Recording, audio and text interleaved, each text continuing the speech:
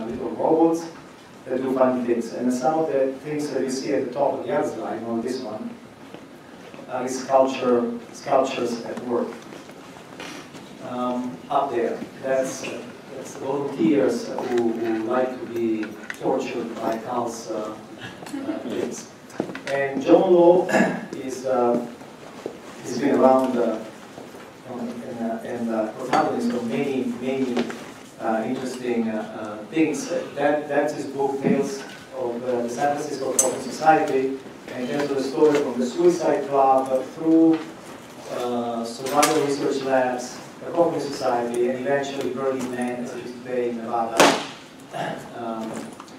Then, in the next slide, so down there are some pictures of Burning Man in the old days. And the guy up there,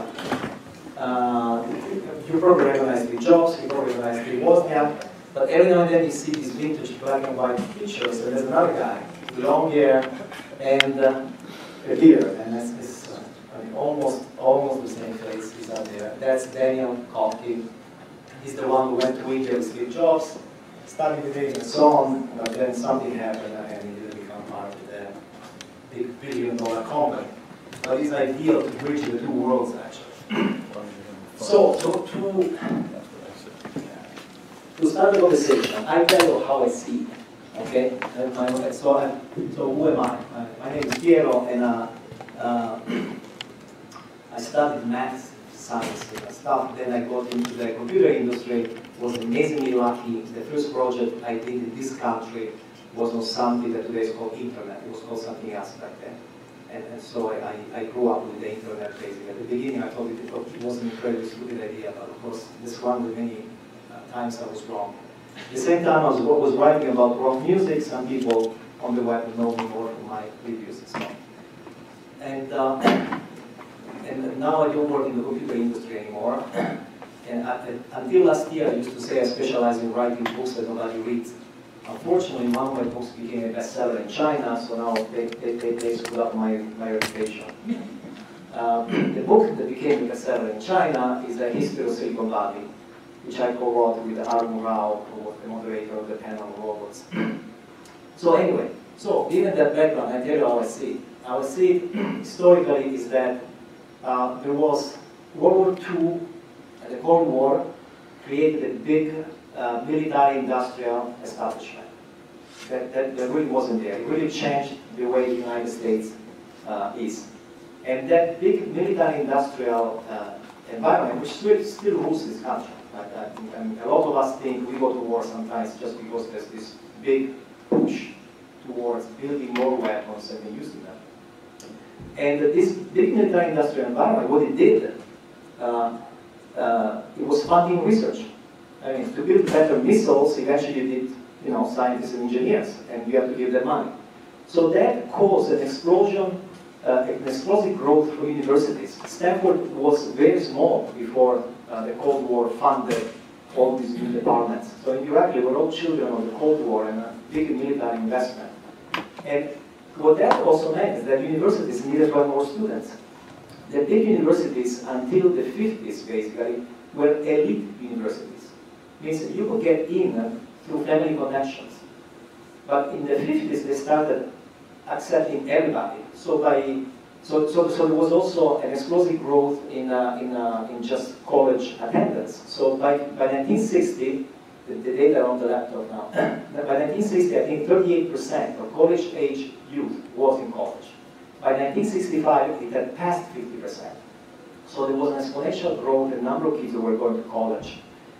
What that caused indirectly was the creation of a new social class. Highly educated young people. That social class that never existed anywhere in the world. And what that social class started doing is interesting. 1964, Berkeley, to me, is the beginning of something. There was student demonstrations on campus. That caused the ripple through shockwaves throughout the world. I grew up in Europe when there were barricades in the street. Students protesting about all sorts of things, from smoking in the bathroom to the war in Vietnam, okay? Indirectly, those protests were indirect consequence of the military-industrial big thing. And so, so this new social class, the highly educated young people, changed the world. Because they changed the lifestyle, and over the years, of course, but they changed actually very rapidly in the late 60s, right? Changed the lifestyle, changed the way academia works, so education, went into the workforce, and in the Bay Area, which is really where it started, they went into high technology, because technology was also starting back then. And if you look at historical pictures of Zero Spark and SRI International, the places where really the technology was invented, and Steve Jobs got rich selling it, but somebody else invented it. Those kids look exactly like the kids of the counterculture in Berkeley and San Francisco. So the way I see it is kind of funny. It started with a huge military investment that then trickled down, created something, and that something actually ended up opposing that military. So that's how I see it. Now, the big question is, do we have something similar today? And another, so that's one big question, okay? Can we experience that again? And you're welcome to disagree with me with what I said if my historical analysis is wrong. The second question, when I was talking with John Law at the cafe, at one point he mentioned in passing, well, in the late 70s, I think, San Francisco was transitioning from being a city of shipping to a city of banking, I simplify, and we had a lot of empty buildings. That's not a detail. Today, people like Carl are being kicked out of San Francisco because A, there are no empty buildings, and B, the existing buildings, the rent is skyrocketing. Could something that footnote, could that mean a lot in terms of what a new generation can do that is different and original?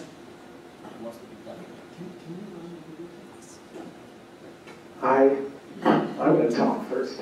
So my name is Cal Seletage, and we're going to run a video of some of my work and a performance John and I did at Burning Man in 1996.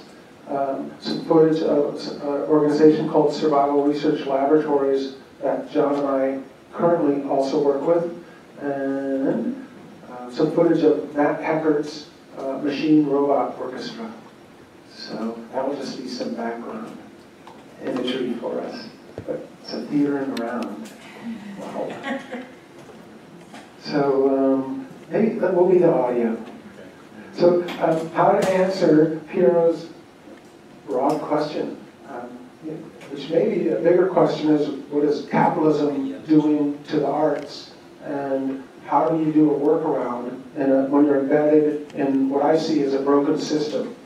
And I mean, one approach I've always taken is that I always felt like an outcast anyway, and so in a way I didn't give a damn about a system I was born into, and especially a system I didn't appreciate or like. And that could be, you know, you can pick your enemies, right? The military, or academia, or big business, or the museums. And I think as you grow and change in your life, those enemies change and evolve. But the bigger question is, how do you work around that system and survive as an artist and kind of keep your heart open and not get just squashed down? So for instance, John helped start a festival, a radical festival, that changed into something else over the years as systems. There's John on a zip line, crashing through the neon. That's a real 40-foot tower full of very flammable things. That's a performance John I did. I'm not sure how to answer your question, Piero. There's plenty to rebel against. There's tons of oppression, maybe more than ever. There's income inequality that is worse ever. It's the worst maybe ever in America. Yeah, but let me stop you right there. There's so much inequality now. How come I don't see millions of kids in the street protesting against it? In the old days, when was the last time you went to a protest? When was the last time you went to one? 1970. I go all the time. And I've been going to protests since my sister took me to a Vietnam War protest. I was maybe 8 or 9. And the cops are armed to the teeth. They have cameras on everyone. And they will beat the shit out of you. They will tear gas you. It is so violent and scary now to go to a protest. And you can't kind of get away with anything anymore because there's cameras everywhere. You used to be able to kind of lob some or do something pranky or weird, and now you can't. And protests are different. They're dressed in military garb and they have tanks. And they will tear gas you in a blink. Anyone who went to any Occupy stuff, especially in Oakland, the cops instigated every single riot. It's Goon Squad. And so I'm not sure that's going to happen on the streets without everyone showing up, like hundreds of thousands of people. Okay, Well, We have to send our robots to protest now. so I guess the question was, that kind of creative crucible that the Bay Area has tended to be for so long, is that sort of happening again, coming from from the arts, from the underground arts, which is where my background is. Well, the Bay Area, to me, since I've shown up here in 1976, has been a place where people from all other parts of the country and some parts of the world would come to, because there was a collaborative spirit here. I don't know where it came from. It just happens. It was in the air, as opposed to like New York or Los Angeles, where artists would go to be professionals and to hone their craft or their art and get good at it and make a living at it. San Francisco was a place where people would come with the wackiest ideas you could imagine, and then some computer people were as well. And they would find people who would be interested in collaborating, very collaborative atmosphere. And you could have a crazy idea and put it out there, and people would assist you with it without any thought, usually to any career motives or money. Because one of the things that changed here is the amount of money that it costs to live here. When I first came here for many, many, many years, it wasn't that expensive to live here. You could live under different circumstances and create stuff by finding stuff on the streets. Like you mentioned, when we were discussing how so much of the Bay Area was abandoned buildings back in the 70s and 80s. Well, this is a wonderland for artists accumulating materials to work with, including industrial artists like Survival Research Labs, which went on to inspire technologists all over the world, really, with some of the stuff they're doing. They did the first controlled feed from across the world for a piece of art for the show that we did in Tokyo in 1999, where people could operate these machines from Paris or San Francisco or wherever. So anyway, I don't know if that answers any of this stuff. I have no idea what the question was. I just want to thank Cal and John for changing my life with their work. And the Halco Tower in 1996, that was my first Burning Man, and it really changed my life. And John's last one. Yeah, that was my last one. I was done with that festival after that, and it changed in ways that I have little interest in since then. But, it's a great party still. I never thought of it as a party at all. I used to say I was a nerdy engineer, but Burning Man got me in touch with my artist. Okay, for those who don't know, for those of younger generation, can you just summarize in 10 minutes how the Burning Man thing went from Suicide Club to Cacophony Society and so on? Yeah, there's a huge amount of precedence and historical, stuff that occurred that fed into Burning Man becoming that. And it's also parallel with many other cultural movements right now, including the whole social media flash mob thing, street art to some degree. But and a lot of it started, the Surrealists and the Dadaist had an influence on it, situations to some degree, American popular culture, adventure fiction, which are the things that influenced an earlier group called the Suicide Club, which is the group that the Cacophony Society came out of, which is the group that Burning Man grew out of. The Burning Man Festival and the actual event on the desert came out of that group.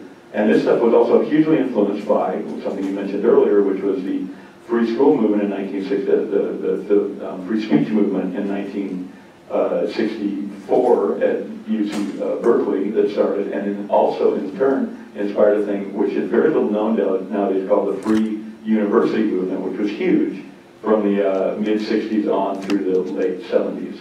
And the Free University movement was this concept that you could exchange the ideas and information for free. What a radical concept! Oh my God, a very difficult one in our culture to really work with. But that inspired the groups that I was involved in as a teenager, and then later on that Burning Man grew out of, and where some of the rubric that still exists with Burning Man and some of which is still genuinely intention, but some of which is now a sales pitch for an event. came from a real spirit of community and cooperation and freedom, the idea of doing something for free and exchanging ideas, information, and activities for free, helping other people do things for free. Very radical, still concept. I want to say something about free. So most art isn't sold. A lot of art is made to be sold. And so in our scene in San Francisco, we hacked technology, made these weird machine robots and this work, and virtually none of it has sold. So really, we did free work. We did our art for free. And even, why do you do that? Why would you work for free in your life? And you might think, or you could think of yourself, why did you do volunteer work? Or what do you care enough about in the planet that you would work for free? And so if you have kids, you work for free for them, right? Or you'll sacrifice everything for them. A lot of us maybe didn't have kids or had kids later in life, and so we had decades to work for free and live cheaply in a cheap environment in San Francisco, in the warehouses out on the edge of town, and there's all this free hardware out there that you could acquire, and really it was, in a way, our form of volunteerism and gifting and giving away. If we wanted to make it, it was known, you go to LA or New York. If you wanted to do radical, weird work, you went to San Francisco. And sadly, that era is winding down, or maybe it started winding down during the first .com in the late 90s. But I go, as a way for me to keep making this work, I'm on year 30-something of it, how do you keep gifting and just giving your work away? And so you create your own reward system, which is a longer conversation. This is actually a really good point, because what I was about to say is that at the same time that you guys were doing these things, it's interesting what was happening in software. It's really good to study what went on in the high-tech world, how we got where we are. Until 1969, software was not sold. Software came with the machine. Typically, the machine was as big as this room, so there was no point in charging people for software. But you would buy an IBM mainframe. An IBM mainframe would come with a lot of software. That's it. You didn't go and buy a spreadsheet or a word processor. Then, throughout the 70s, IBM lost some monopoly, whatever. But throughout the 70s, we still didn't have all these intellectual property laws on software. Software was widely available for free, and they were exchanging software, especially through the Unix operating system community. The PC story, maybe Dan Kotkin knows more than me about this, but I tracked down eventually Bill Pence, who was probably the first one to use a microprocessor to build a computer.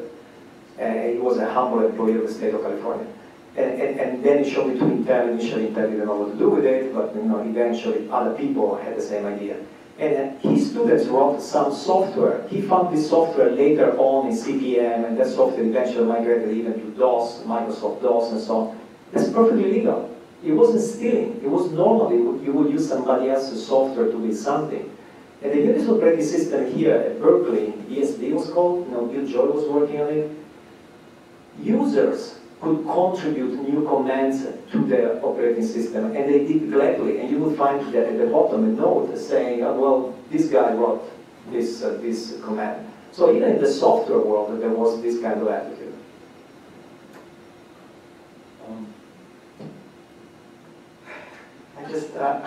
So I came to California. I grew up in New York, and I came to California in 1976 to help my friend Steve Jobs with his little project in his garage. And I didn't have any friends in California other than Steve, and Steve was completely obsessed with his startup company. So I was kind of lonely. And the Cacophony Society was such a breath of fresh air. I don't remember how I connected with it, but there would be periodic mimeographed mailers of events. Well, the Suicide Club was the earlier iteration. I missed the Suicide Club. It was the Cacophony Society, and I don't even remember how I got hooked up with it. Well, you weren't the only technologist that was involved. The crossover. I mean, John Gilmore, who started the Electronic Frontier Foundation, was a Suicide Club member, and then later a big contributor to Cacophony. Brewster Cayley was married, first marriage at Burning Man that I know of in 1993, I think. There were other crossovers from technologies. I think there's a lot of cross-fertilization there for a while. Yeah. And I was a huge fan of Survival Research Labs also. Right. Eric Paulus at UC and Ken Goldberg were SRL alumni. Right. And I think I met Greg Lay at a Tesla Society meeting, so then I was honored to be able to help Greg with his first huge Tesla coil at SRL. And those guys were kind of giving it away too, doing shows. Yeah. So comparing, you've seen the startup world when actually there were very few startups back in the 70s. And now you see today, I know you're still active. That's, you know, big difference, small difference, just more people, more money, or something changed in the spirit? I don't know, it's kind of wild how technology has evolved so fast. I thought I would have a long, successful career designing computer stuff. And it has just grown up and like a seed pod exploded around the world. And the kind of work that I used to do, that I thought I was so good at, I can't do anymore. Why? Because it gets sent overseas. Here in Silicon Valley, I feel like I have to become an entrepreneur to survive. But like the spirit of collaboration that they were talking about, which I totally agree with. It's the first thing that struck me when I came to California was this different spirit of doing things. I come from Italy where the spirit is the genius. You want to be Leonardo, Michelangelo, you know, Galileo. So I totally agree. Did you see the same thing at the same time in the high-tech world? 70s, early 80s? Well, so when I showed up here, it was the Homebrew Computer Club, which was very much a spirit of collaboration and sharing. It was all sharing. And actually, I'll point out, so Home Computer Club, for those who don't know, was the early hobbyist building computers. These were not big companies. Yeah. And they were just demonstrating their little computer to other people, and some of these people went on to build Apple and other companies. This year is the 40th anniversary of the PC, meaning the Altair on the inside. That was January of '75. I'm on the organizing committee for a 40th anniversary of the PC at the Computer History Museum on November 15th. Thank you. And some of the members overlapped, right? Wasn't there somebody, now my memory fails me, somebody who was both at the Home Computer Club and in one of your conference society or whatever? I'm trying to think, you mean someone who's involved in both? Somebody who actually somebody who helped start the home.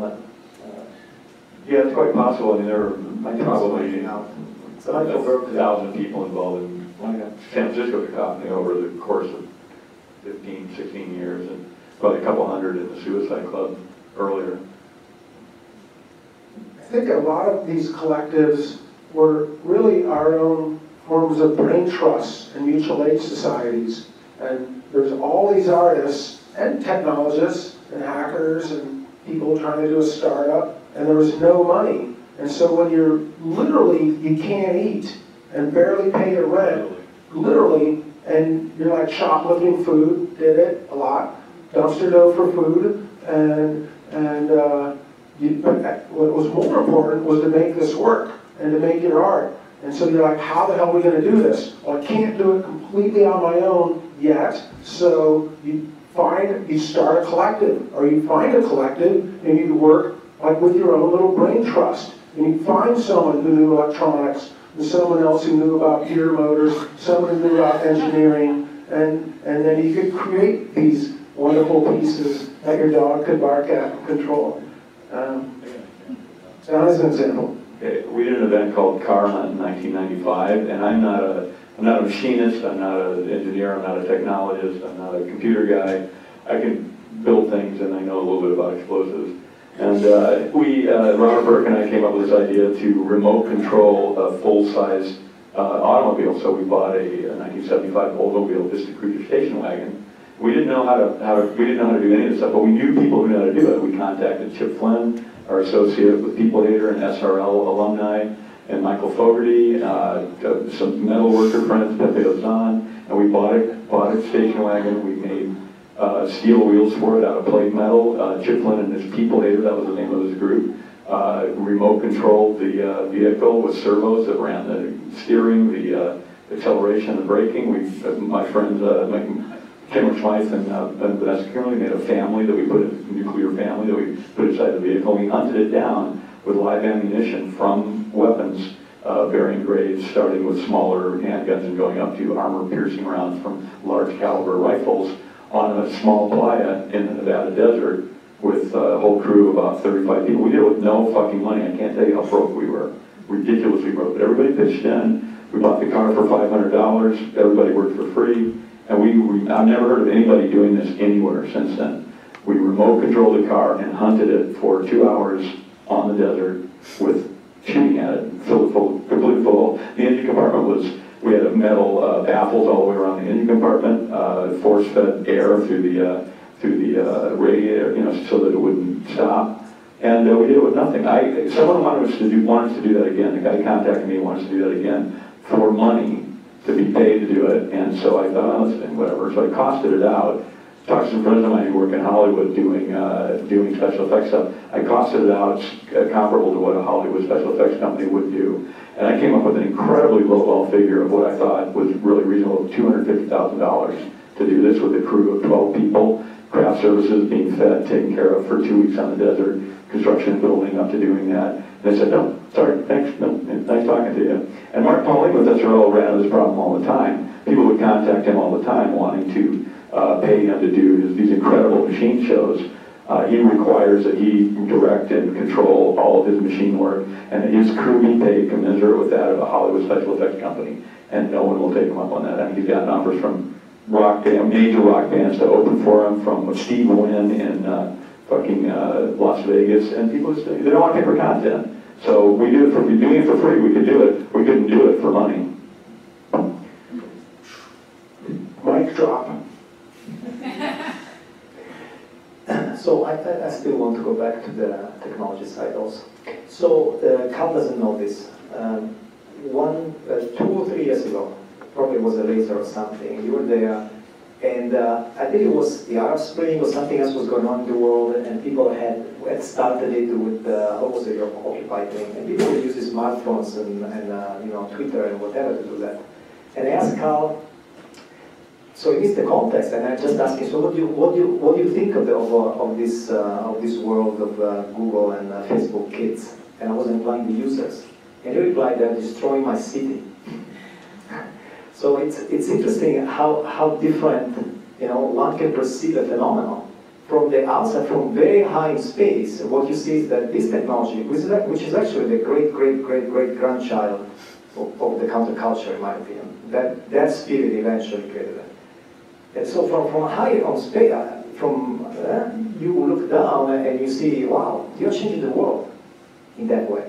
But then if you come here, where it all started, what you're seeing, that destroyed my city. And he was, of course, I think he was referring to the fact that the highly paid engineers are taking over San Francisco, taking out the artists, so the city's changing.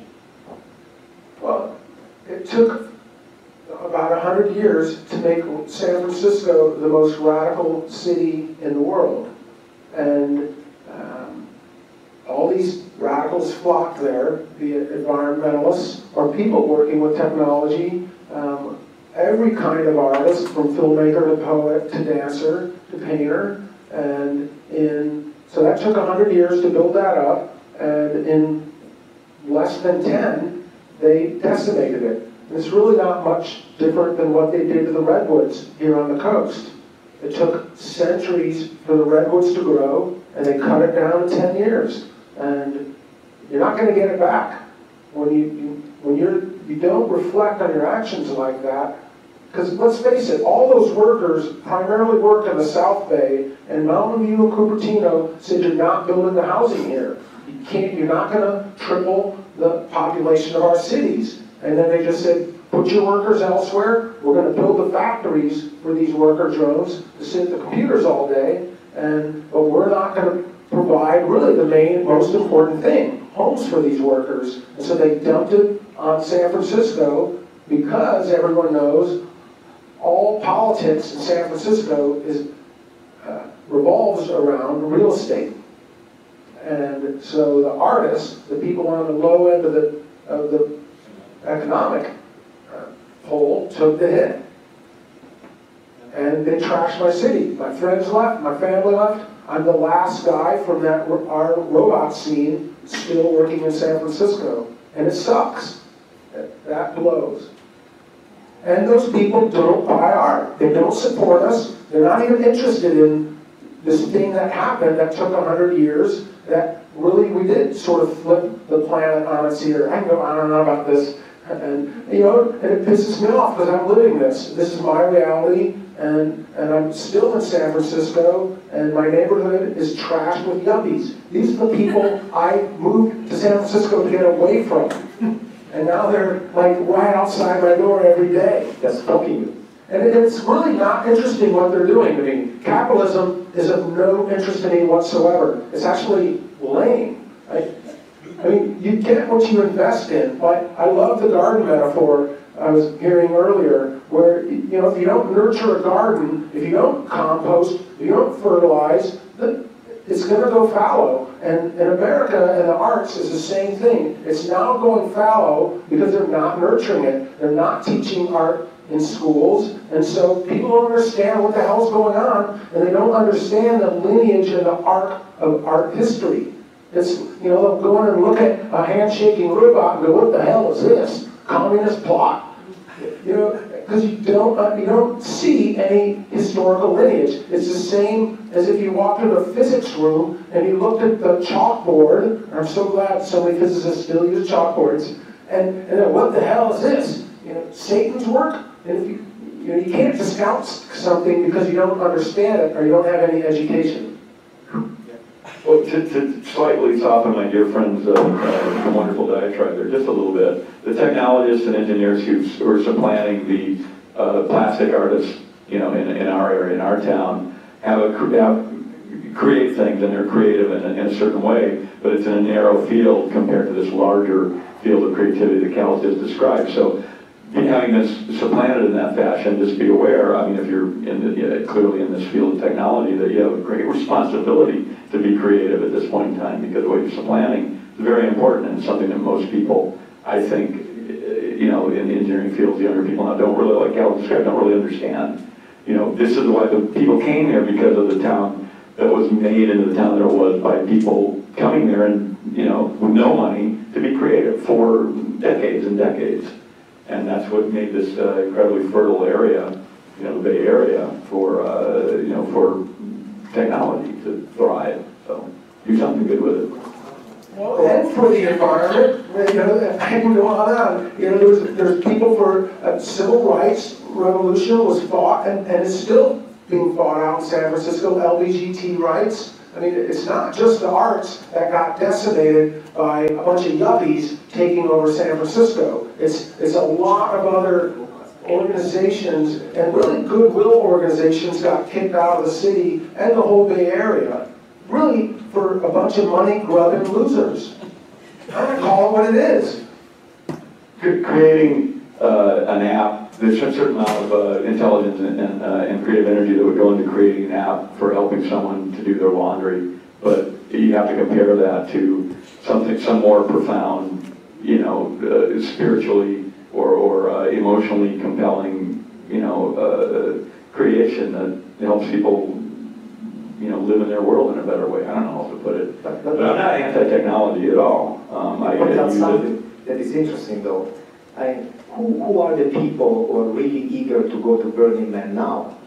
Those kids. Of course. Those people are the ones who really line up to get the tickets to go to Burning Man. That's right, and the artists that have moved to Oakland because they can't live in San Francisco anymore are hired to create the artworks for those guys and gals. But like you say, I think that's not it's not entirely bad. They're young people, maybe they didn't get art in school, maybe they've been one-tracked by nervous parents who want them to be employable. Life is long. A lot of these people are hungry for culture, they're hungry for art, they don't know what they want yet. I don't think I think this is a moment in time. I think it's going to keep going. Burning Man may help a lot of these people find their way into art and culture. Well, that's a great point, and in that respect, I do blame our society and our government for dropping the ball. And so I can blame Cupertino or wherever these factories are down here for these workers for not building housing for them. And I can blame my society, my country I was born in, for not educating people about art. You know, it's not, I'm an artist, I can't educate the whole planet. So I would blame the corporations. I blame Apple for taking all their money and parking it in, where is it? Is it in Ireland? They have like billions of dollars in Ireland because they won't pay their goddamn taxes? What a bunch of losers. Who needs $1 billion? I don't even question who needs $1 billion. You don't need that kind of money. And these people are economic terrorists. They're extracting billions of dollars from our country. They got workers because we educated them in our public school system. And then they make all this money and they extract it and hide it away like robber barons. How dare them? That's enough money to run a country, and one company has it. I blame them. And in a way, I don't blame these kids. They're going to be my children. You know, they're kids. And John and I were talking about that driving down here, like, well, I was an asshole when I was 22. I'm 54. I'm probably still an asshole. But you know, I want to. Can you tell us how you really feel for Christ's sake? I hope I'm a little more enlightened now than I was at 22. And I agree with you. You know, they're just starting out in life, and so it is a series of steps to enlightenment. Or at least I don't know about enlightenment, but at least Dan Spencer. Let's hear that. So this is an interesting discussion. So now the theme has moved over to humans versus corporations. This is what you're really talking about, I think. And that's what a lot of this art's about. Yeah. Mark Pauling would take corporate created machine stuff from, you know, like military-based corporations and the military and repurpose it into art to show people, you know, the stuff we use. And an SRL show scared the living shit out of you, as it should. As it should. See, now let me play devil's advocate, knowing a lot of these young artists. Artists and you know, hackers, they would reply, who cares about physical interaction? Who cares about physical community? Who cares about physical collaboration? We do that virtually in cyberspace. And actually, instead of having 200 people, my club has 20,000. Well, when the solar flares take all of that stuff away, we'll see what happens at that point in time. All right. So anyway, what I was starting to say is on the big theme of humans versus corporations. That's a huge topic. Huge topic. It's not about technology at all, though. It's more about law. And the really encouraging thing is the rise of B Corp and Beneficial Corp. Anyone knows that term? Yep. And that started right here. Well, no, the B Corp didn't really start here in Silicon Valley, but John Montgomery is the guy who's been promoting it here in Palo Alto.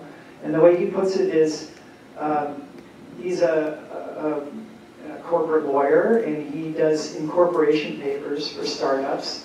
And he said he's incorporated personally over 1,000 startups. And he started to realize that he felt he had a responsibility to society to put in corporate charters the idea that you know, there's a triple bottom line, that it's not just about the shareholders, it's also about society at large, and it's also about the environment. So that's all very encouraging. Good, on this happy note. But to be fair to Stanford, which represents academia at its highest levels, it's 5:10, we have the room until 4, nobody's kicking us out. We are displaying these crazy machines on 6 screens. So, you know. You have 6 of these things, we would have swiped them. That's not like that. as it was said, this is no pessimistic note at the end. This is a good time to be alive, and there's a lot more tools at your fingertips than they were, say, in 1979 when I started getting interested in doing this. And, you know, people will regroup. Humans will outlive the robot, you know, invasion. We will figure out the kill switch for the dark dog, and Ed will figure out the hack for the drones, and you know, hope springs eternal. And I wouldn't have become an artist if I hadn't thought that we couldn't win on some level, and that making like extreme technology for completely useless applications for capitalism wasn't a way of winning. So every talk is a win, every show's a win. You know, I teach classes, every class is a win. And you do your work. I think some of the reasons I do this work is to have a dialogue with the planet, to have an adventurous, amazing life. I've had a bunch of shows all over Europe, all over America, in India and Africa, and each time I hope I'm, you know, instilling radicalism for people to find their life purpose and to go on their journey, not my journey. You know, one of the great quotes in this fantastic book you should get on the Cacophony Society is "Leave the world a little weirder." And if you can do that with your life, you win. Great. Art wins. I'll vote for weirdness. Are we having dinner? Yeah. Are we having dinner? Yeah. Yeah. So anybody who wants to join us for dinner is welcome. Wait, I have one more comment. So we're talking about technology. We've got the really exciting development that I don't know, I didn't foresee it at all, is the rise of the maker movement, which really started with O'Reilly Publications. Yeah, that's a good, And big supporter. the tech, what's that? Which publication? O'Reilly is what created Make Magazine, and they started the Maker Faire, and who suspected that it would just be so wildly successful? And so the Arduino started in Italy, just independently of that, but who would have guessed that would become so wildly successful? So, and then the Hacker Dojo, the Noise Bridge, the Tech Shop, all of these organizations, I just think it's tremendously exciting and I like good news for human beings.